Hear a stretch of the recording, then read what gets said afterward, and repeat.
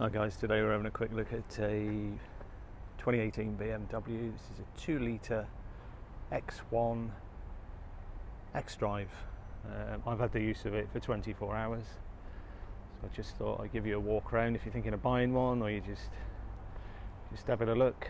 This isn't a review by any means, it's just a walk around so you can see what you're getting for your money.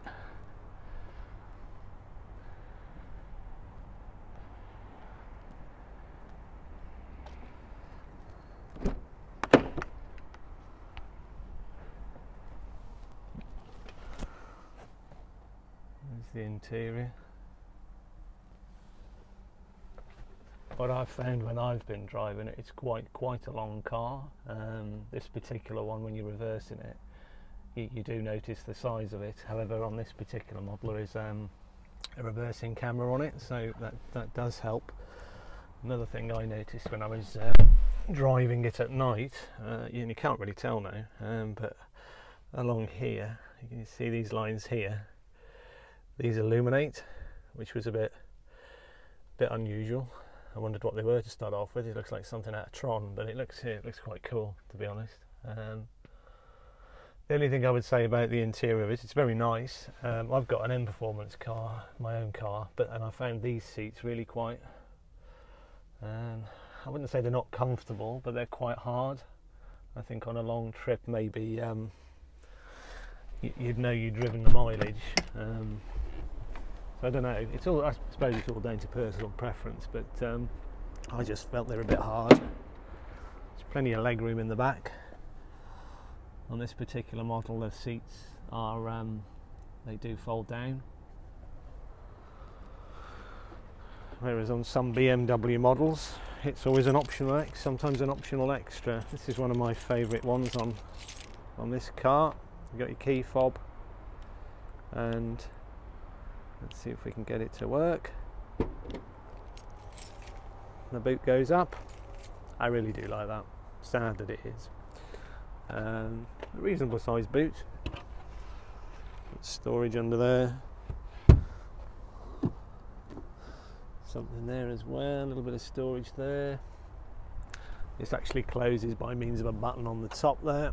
And press that and it goes down.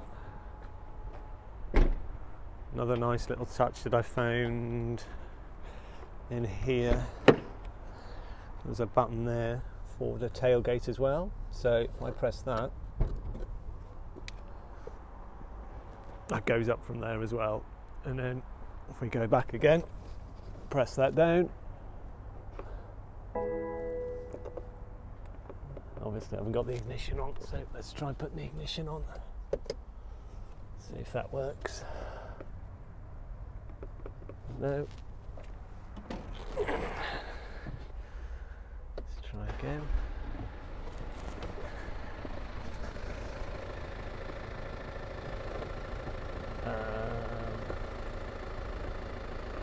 No, it doesn't want to know. I think it's because I've got the doors open.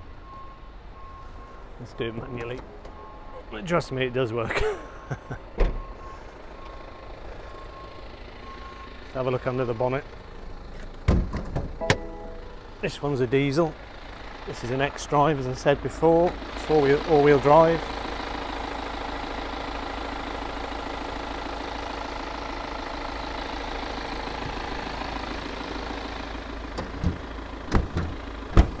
It has actually got a good turn of speed to it. I've been to work and back a couple of times in it, during the day and during the night, and this one's automatic. I think a lot of cars are going towards the automatic now. They're easier to drive. I don't know whether people are getting lazy, but I quite like it actually. As I was saying, 8-speed gearbox. It's also got the paddle shift on the steering wheel. Now, I've never really used these before, to be honest, but I was pleasantly surprised, and that the speed at which it changes up and down was absolutely rapid. I don't know whether it's a car I would buy personally. I've got a 3 Series at the moment, and I quite like this. I've just borrowed for the day as a courtesy car. but I do like it. If you've got a family, you know, there's plenty of room in the back. Fuel economy is pretty good on this, and as for return of speed, I thought it was very good for a larger car.